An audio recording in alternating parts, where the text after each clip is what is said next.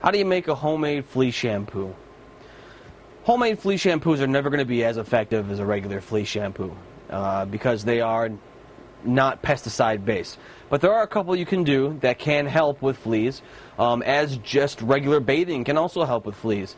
In fact, if you do have fleas and you're going to bathe your dog, the best thing you can do is bathe them in a tub that you can get the water as high as possible. You want to submerge as much as the animal in the water as possible. Obviously, don't go over the neck. Okay, we're not looking to drown our pet here, but somewhere around neck level, and you want to keep the animal in the water for like 15 minutes or so. 15 minutes should be enough to drown the fleas that are on the animal and below the neck. And then from the neck up, you can use one of your homemade shampoos, which can be as simple as diluting a human shampoo that is high in a floral scent, preferably lavender. Works extremely well.